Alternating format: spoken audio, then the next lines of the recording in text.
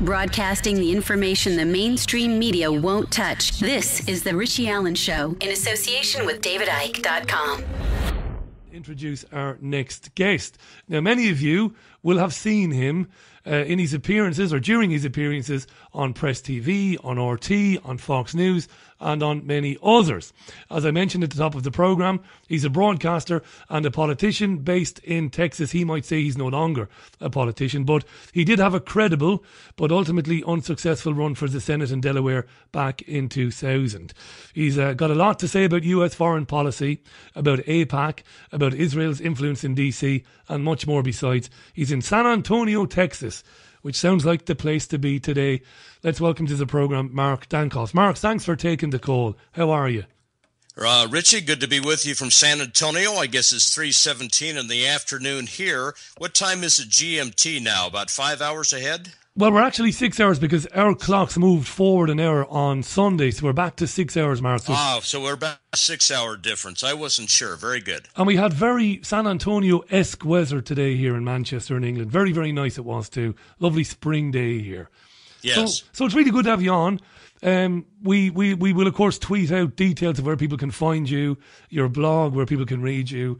There's so much we can get into. Loads of questions for you about AIPAC, about US foreign policy, about Israel, and plenty more in the half an hour or 35 minutes that we'll have to chat. But I want to start off asking you about your thoughts on the US presidential election. This coming November, of course, you will go to the polls again to elect the next leader of the free world. What have you made of the candidates, Mark, so far, the conduct of them, and how the whole thing has been covered in the media?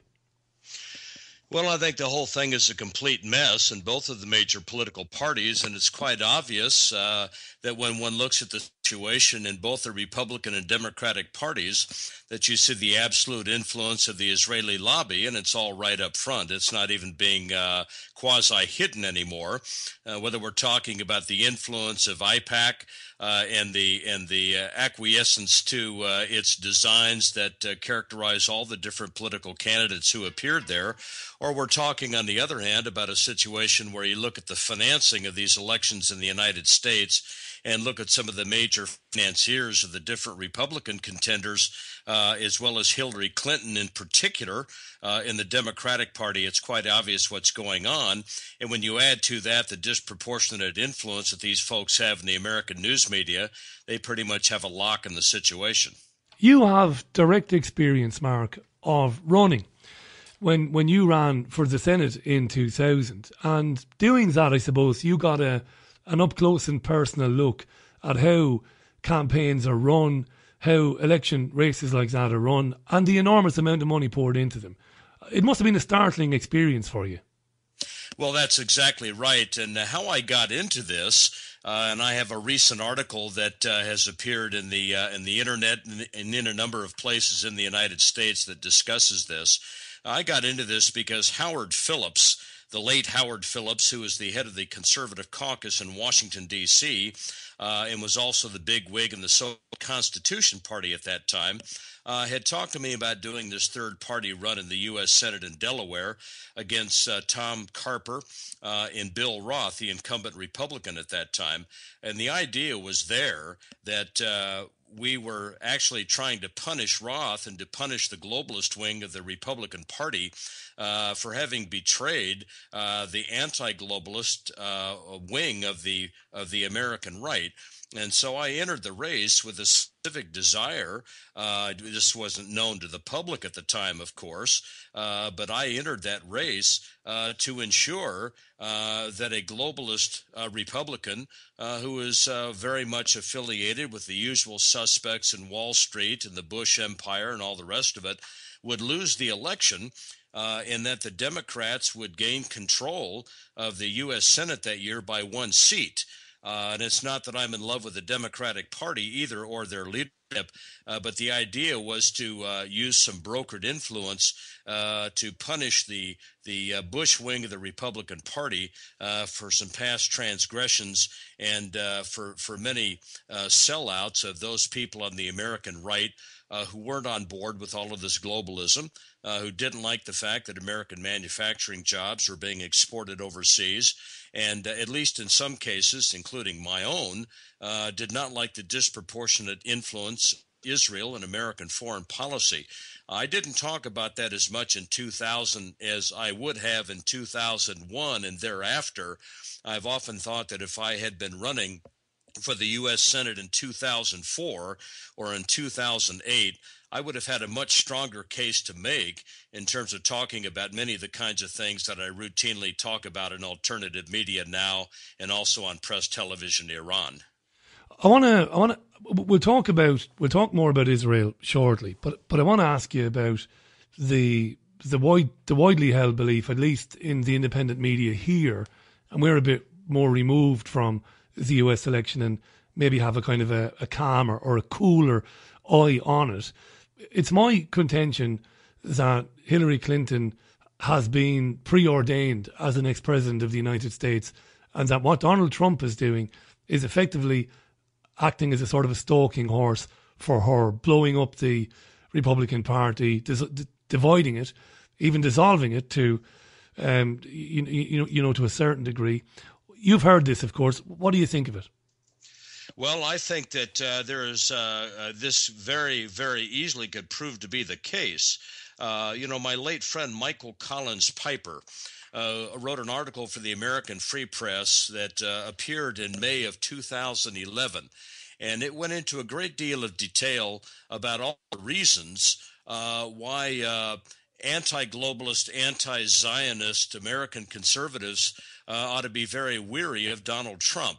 I have talked about this a little bit on a couple of different radio shows, and yet it appears that much of the American right that is anti-globalist and that is concerned about the overextension of American military commitments abroad has decided that they're going to have to go with Trump in this election.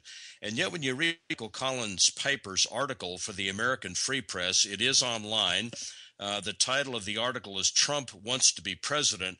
Piper goes into a great deal of detail about the business and political connections of Donald Trump going back to his earliest days. And this starts getting into all kinds of murky characters, ranging from the Central Intelligence Agency in a front company set up by a former CIA director in Dulles, something called the Mary Carter Paint Company. Alan Dulles and the New York Governor Thomas Dewey, who was a leader of the Rockefeller wing of the GOP, were both involved in creating this company as a front organization. They did operate a national paint store chain, but its real purpose, according to Piper, was actually to function as a covert CIA money laundering operation. Well, if you go ahead and read the rest of the article, one discovers that the Mary Carter Paint Company eventually became, through a series of very complicated business deals and mergers and acquisitions and so forth, it eventually became the Resorts International Company that we associate both with Donald Trump and with his gambling empire. And fascinatingly enough, in the Piper article, he goes on to discuss that this name change from the Mary Carter Paint Company to Resorts International was in 1967 or 1968. And when you look at some of the principal investors in this Resorts International company, you're dealing with people like Meyer Lansky, who then was the chairman of the board of the Jewish Crime Syndicate, David Rockefeller, that's a name that should mean something to your listeners. The Investors Overseas Service, which linked up to a Bernard Kornfeld, who in turn was linked up with a Rosenbaum, who was the Mossad's Swiss-based arms procurer at the time, who headed up a Banque de Crédit International of Geneva, which in turn was linked up with the Meyer Lansky crime syndicate, and Rosenbaum served as Lansky's chief money launderer in Europe. Baron Edmund de Rothschild comes up in this operation. William Mellon Hitchcock is another one that Piper names, an heir to the Mellon dynasty, who was very much involved both with Resorts International and with Meyer Lansky and with some of the things that were going on in Atlantic City at that time. And so when you read through this whole history of the Mary Carter Paint Company and both the Central Intelligence Agency and the Meyer Lansky Crime Syndicate, all of this was a basic precursor to the Resorts International Company that was acquired by Donald Trump. And of course, when we look into Trump's whole family and professional history, he has expressed pro-Zionist views for a long time. A long time. Yeah. He is very public about the fact that he was a grand marshal some years ago at an Israel Day parade in New York. His daughter is married to a very key Jewish financier in New York. And, Trump's appearances to the Republican Jewish Institute have him saying a lot of things that are extremely troublesome to people like me, certainly. And then last but least, and I suspect that this is going to come up with some of your listeners too, the things that Trump was saying before the American Israel Public Affairs Committee in this dog and pony show recently that involved these different presidential candidates was very, very disturbing business, because it was an absolute acquiescence to the Zionist agenda all the way across the board, with one exception. Trump did on several occasions make reference to the term Palestine. What he exactly meant to convey by that is a matter of interpretation and discussion. There are people on the American right who believe that Trump is simply trying to appease the Jewish lobby to dampen their attacks on him in recent times, to try and secure the Republican nomination in order to subsequently pursue an independent course after the election if he should get elected. There's another body of thought that suggests exactly what you've suggested, Richie, and that is that Trump has been a stalking horse for Hillary Clinton all along, and that the anti-New World Order, anti-Zionist American right is being sucked into something that they don't really understand. Only time is going to tell which of the two it is. But when we go back to that Mike Piper article in May of 2011 in the American Free Press, which would be available online to your listeners, there's some disturbing information there. And I'm reserving judgment on this guy. And I know a number of people on the American right who've decided to throw their weight in with him. But at this particular juncture, he's sending out a lot of mixed smoke signals. Let's just put it that way. It's great to have Mark Dankof on the line from San Antonio, Texas. It's 30 minutes. Well, it's pretty much half past the hour. It's terrific to have him on the program. I've tweeted out where you can read his blog. He's mentioned the American Free Press as well. We'll tweet out details there where you can read articles there. Mark, effectively, and this is kind of horrifying, really, in terms of it's horrifying to kind of have to come to terms with this. But all of the United States' recent presidents, going back to Carter, going back to Ford, we can tie them pretty much directly to the Central Intelligence Agency, can't we?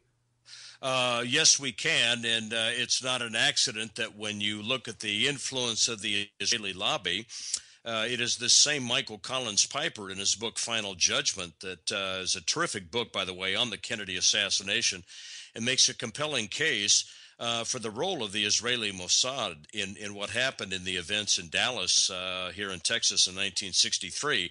That may sound like a very strange thesis until one looks at all of the links that Piper is able to demonstrate between Meyer Lansky and David Ben-Gurion and the Israeli nuclear program that John Kennedy wanted brought under international inspection at the time, and the elements in the anti-Castro movement and in the Central Intelligence Agency and in various organized crime syndicates who had a number of demonstrable reasons not to like John Kennedy.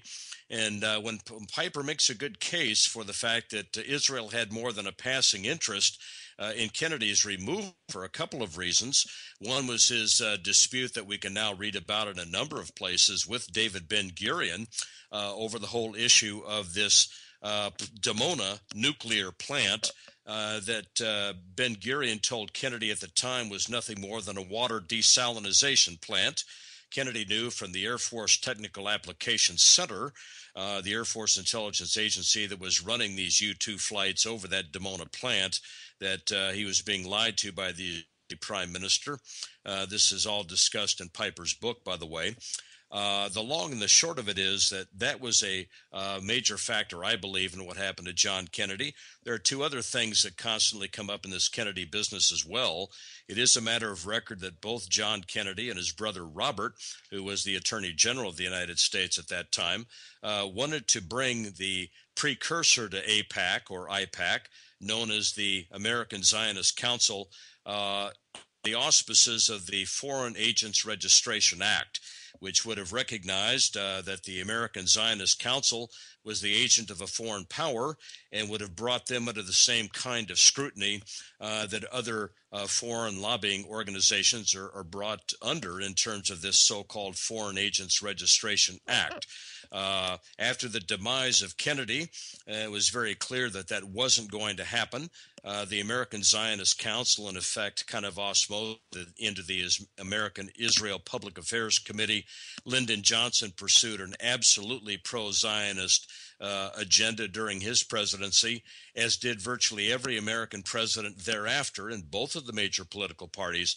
The other thing that comes up with John Kennedy is there has been talk for years, and Mike Piper addresses this in his book Final Judgment, on exactly what John Kennedy's intentions were and what John Kennedy's father's intentions were when Jack was first elected to the presidency, about getting rid of the Federal Reserve Board and bringing American monetary policy back where it belongs. Yeah, I was just going to bring that up. Yeah. Yes. So we think there may. Well, we know George H.W. Bush was in Texas, even though he remains the only man alive at the time of the Kennedy murder to claim that he doesn't remember where he was, Mark. The only guy in history who was alive when Kennedy was shot who says he doesn't remember where he was. Well, we know George H.W. Bush was in Dallas. So we think that some of the shooters who shot at Kennedy when they had him in the crosshairs, they had him, you know, whether they were on the overpass, whether there was somebody in a manhole cover, some of those shooters may very well have been Israeli Secret Service agents. I had heard, and I've spoken to people like Jim Mars many times over the years, yes, that some of those were, one of them was supposed to be from Eastern Europe and one was supposed to have been from France. But that, of course, doesn't mean that they wouldn't have had any ties to Mossad. Yes, well, in terms of this whole situation, Piper presents a compelling case in his book for a French connection to at least some of the shooters, and that French connection actually ties up with Israel in terms of the French OAS organization, which had been trying to assassinate de Gaulle, and where French and Israeli connection apparently first rears its head is in terms of the whole situation that involved the Algerian independence movement, which had the French OAS wanting to assassinate de Gaulle because he wanted to give Algeria back to the Algerians. And Jack Kennedy, if you go back to his time in the U.S. Senate, as Piper outlines this, was supportive of the Algerian independence movement as well. And so there, in fact, was an element in the French military and in the French intelligence community that did not like Jack Kennedy because of this whole Algerian situation. And of course, Israel, as Piper demonstrates this, was absolutely opposed to what de Gaulle wanted to do in Algeria, fearing that it would open up the whole question of Arab independence movements in other places, both in Africa and elsewhere, that would be extremely problematic for Israel down the road. Be that as it may, I think where the Kennedy assassination is concerned, there are a number of things that we can say at a bare minimum. One is, of course, I'm very familiar with Jim Mars, very familiar with some of the other fine researchers that have been investigating the Kennedy assassination for years, ranging from Mars and Anthony Summers to Michael Collins Piper and David Lifton. And certainly when one reads all of the information that these various people present, some are stronger in some areas than others. But I think it's obvious that Jack Kennedy was the victim of a conspiracy that the Warren Commission was a deliberate cover-up of the truth, that Kennedy was in fact caught in a crossfire on Elm Street in Dallas, that we have all kinds of discrepancies between the observations of the Parkland Hospital doctors in Dallas at the time and what subsequently was the verdict of this military-supervised autopsy of Mr. Kennedy at the Bethesda Naval Hospital in Maryland, where you had a military physician supervising that autopsy who was not even a forensic pathologist. I had a personal conversation years ago, face-to-face, with a guy that took the autopsy x-rays and photographs of Kennedy's body. At the time, he was one of two men that was involved in that process. He assured me that what he saw that day, and he, of course, would never forget it, did not coincide at all with the artist's representations of alleged artist representations of what those autopsy photographs and x-rays that he took actually showed.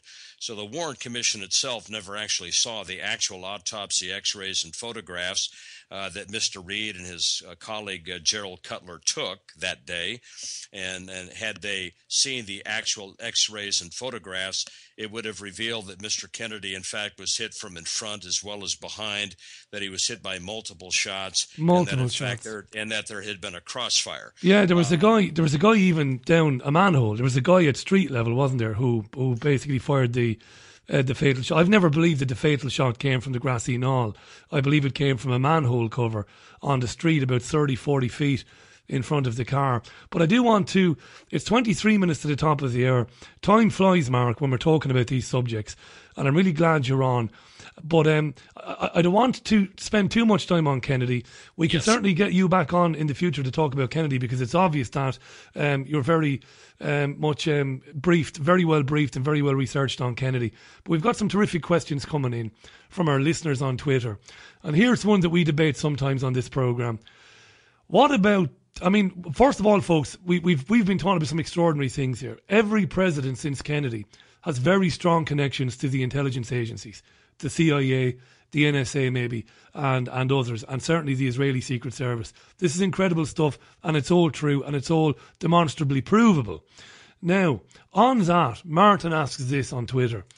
Do you think, Mark, that every president is compromised and that child abuse is a part of this? I think every American president in my lifetime has been compromised to a greater or lesser extent by many demonic forces in the world, including the Israeli lobby, including the banking community, the international central banking cabals, including the secret societies, and certainly including the armaments manufacturers and all of the other usual suspects who own these elections and who are able to basically control news media coverage about what's going on. In terms of this child abuse question, is if that's referring to pedophilia specifically, yeah. Yeah, I've in recent years have come across a number of articles dealing with this particular subject involving high-ranking politicians, both in the United States and in Britain, and it seems to me that these things cannot be discounted. Now, I'm trying to remember specifically the name of a guy. I'm going to see if I can bring it up in my studio here while we're talking, who had a very credible presentation that appeared in the Washington Times years ago that implicated some very high-ranking officials, both in the Reagan and the Bush administrations, and they were alleged to have been involved in a pedophilia ring. And there was some publicity on this one time in the Washington Times, and then it was you're thinking of John DeCamp. You're thinking of John DeCamp. That's right. That's the guy. That's the guy's name. That's it. The Franklin scandal, the Franklin Credit Union scandal, and the removal of boys from a home in Nebraska, and those boys basically taken around the country on airplanes and abused at pedophile parties around the country. One of the guys involved in it was a guy called Lawrence E. King, and he was an incredibly high up Republican power broker. In fact, he was I suppose he was, at one time, he was one of the most powerful African-American men in the country. And he had the ear of some of Ronald Reagan's closest advisors. And at one time, he sang the national anthem at the Republican convention. And this guy was an absolute serial child abuser. Yeah, John DeCamp, that was the guy, yeah. That's the guy. I remember the name now. And, of course, if people listening to this show should type in Reagan, Bush, and pedophilia and just search Google or whatever search engine they happen to use, there are just reams of information that come out on this. And I am compelled to believe that, in fact, some of this information is true. How much of it we don't know. But this dovetails with other things that don't necessarily involve pedophilia, that have involved major cover-ups of the activities of politicians for a long time in regard to sordid things in their personal life. For example, we'll just take one example for the listeners because I think it illustrates a larger point. The whole question of Jack Kemp, the longtime New York congressman, ex-Buffalo Bills football quarterback in the old American Football League. After he got out of professional football, he did a political internship of some type in the Ronald Reagan gubernatorial White House in California when Reagan was governor. And then subsequently, Jack Kemp was later elected to the United States Congress in New York. Very much the darling of the establishment right in the Republican Party, the neoconservative right Republican Party.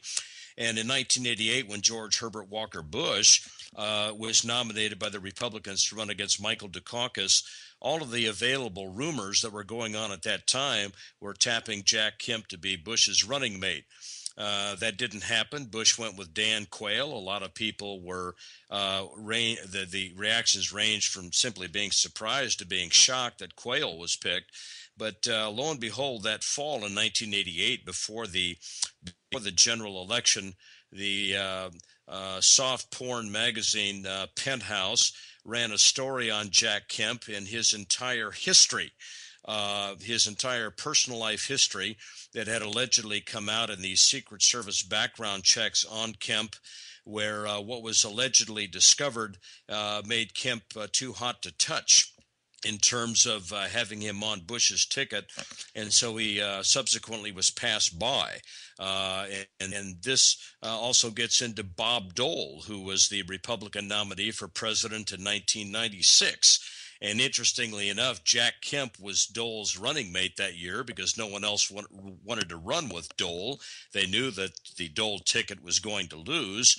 And it came out the day after the election that Dole and Kemp and Bill Clinton and Al Gore sat down in the I believe it was in the offices of the Washington Post, and all of the representatives of the other major Eastern media outlets were there, where there was an agreement among the candidates and among their camps that there would be absolutely no discussion of personal lives of any of the candidates. And the media signed off to this silent agreement that was not publicized until the day after the election on the front page of the Washington Post, which would explain how Dole could risk having Kemp on the ticket. It would also explain something that was never exposed to the general public, except in the newsletter of the Conservative Caucus put out by the late Howard Phillips at the time, and that was that Bob Dole some years before had gotten a campaign worker pregnant and had used his chief of staff, Craig Fuller, to transport this pregnant campaign worker to Kansas City, Missouri, where she was secretly operated on by an abortionist whose name, as I remember, was Dr. William Christ. And this whole thing was published in the Conservative Caucus newsletter in Washington, D.C. It was on the Mr. Phillips' own personal newsletter at the time, something called the Howard Phillips Issues and Strategy Bulletin. And yet none of the major media picked up on it. And some of these establishment conservative groups, including the National Right to Life organization, endorsed Bob Dole and did not look into any of these allegations at all that were quite credible based upon the sources that were publishing them. And Howard Phillips had a simple explanation for that at the time, and that was that the National Right to Life Foundation, as I recall this, had gotten something like $985,000 in payment directly from the Republican National Committee. And the conclusion that Phillips drew at the time from all of that, and he published it, was that it was basic hush money to keep the National Right to Life people and some of the other traditional so-called cultural conservatives in the Republican Party absolutely silent about both Dole and Jack Kemp. So this sort of thing has gone on for years, I'm sure, in both of the major political parties, not just involving what we might term, for lack of a better term, conventional misconduct, if there is such a thing.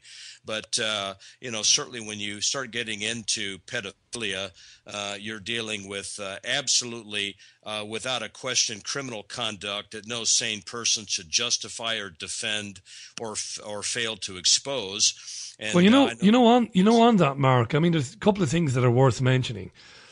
An entry point for this, for anybody who is new to this, the levels of paedophilia in government, in public life, and in industry is, a great entry point is David Icke's book, The Biggest Secret, which was published in 1998, which named Edward Heath, he named Leon Britton, he named a number of people, including George H.W. Bush, as paedophiles, and he backed it up in his book, David did, with evidence. And that's a good entry point into it. I have been asked, Mark, to give more information on the Franklin Credit Union scandal and what happened there. And I must get Nick Bryant back on the programme, because Nick wrote a book called The Franklin Scandal, and it's the definitive read on what happened in Omaha, Nebraska, and what Lawrence E. King, the big Republican power broker, was doing there. It's the Franklin Scandal, and you can find it online at any good online retailer. Basically, Lawrence E. King, this guy who I mentioned, this big Republican power broker, he was running a credit union, the Franklin Credit Union in Omaha, Nebraska. What he was doing with some of the money that was saved with, that was lodged with that credit union, was he was basically running a paedophile ring that involved very, very well-known citizens in Nebraska, but also high-level US politicians across the board, not just, as Mark was saying, in the Republican Party, but in the Democratic Party as well. It was extraordinary what was going on. And this, John DeCamp, was the first guy to raise the alarm about this. World in Action, an ITV documentary, which is commercial television in England. World in Action made, I think it was World in Action, it might not have been. A documentary was made about this, and the documentary was cancelled just before it was due to air on ITV here in England. One of the biggest customers of Lawrence E. King is believed to have been, in the early 1980s, as David Icke would call him, Father George Bush. That's George H.W. Bush. And Mark, what's absolutely extraordinary here is it's not even anecdotal evidence. It is overwhelming evidence that exists to prove that George H.W. Bush, the 41st or the 42nd president, or the 41st, I reckon, president of the United States of America, was a notorious paedophile, and he was untouchable. Well, that's exactly right.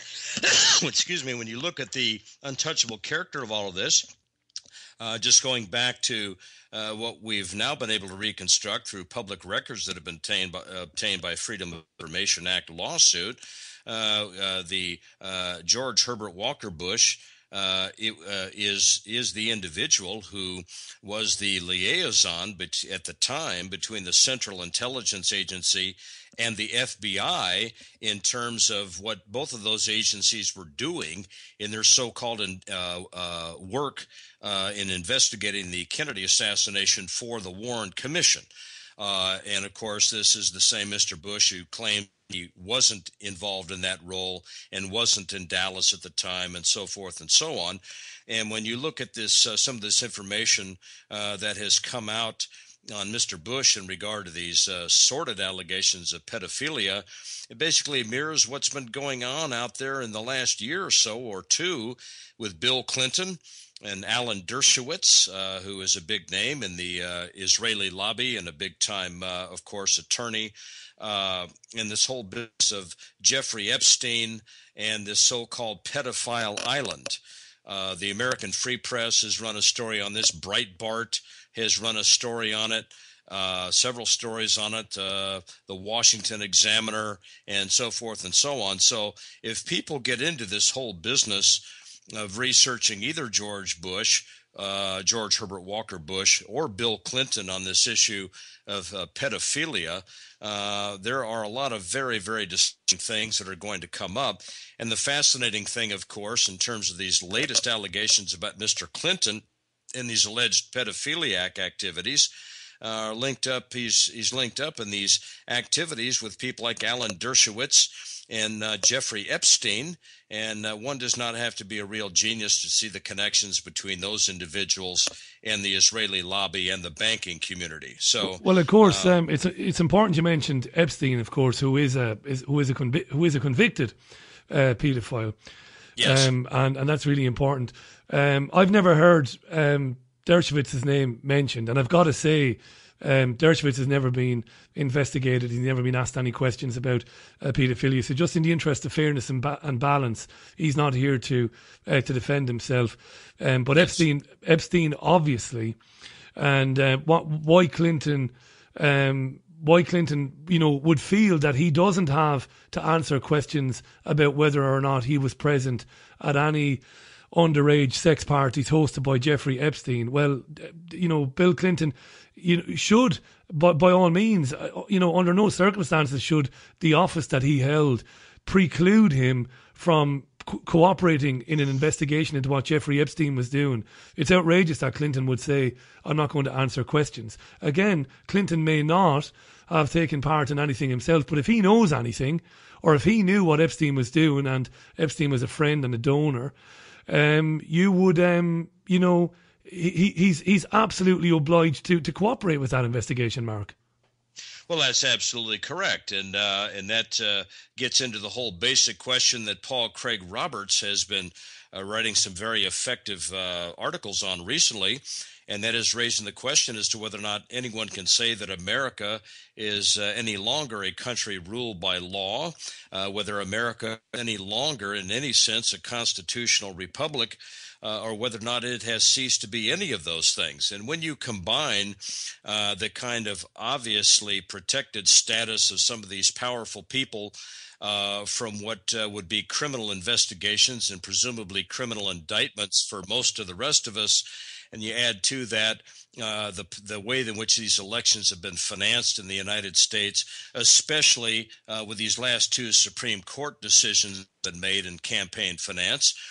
You look at who it is that controls the news media in the United States. And then last but not least, as Dr. Roberts has brought up many times, Pat Buchanan has been a very effective spokesman on the right in this regard, along with some very, very compelling people on the American left. The whole issue of the development of the American domestic police state in this country, especially since 9/11.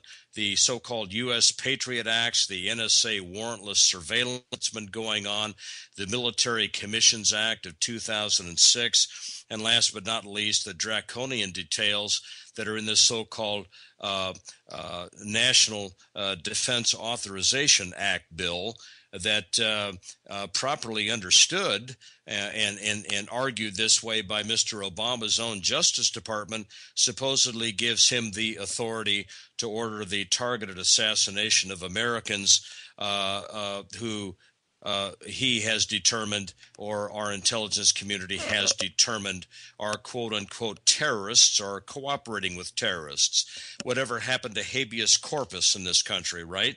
Whatever happened to the Bill of Rights? Whatever happened to due process Absolutely. of law and the presumption of innocence until proven guilty?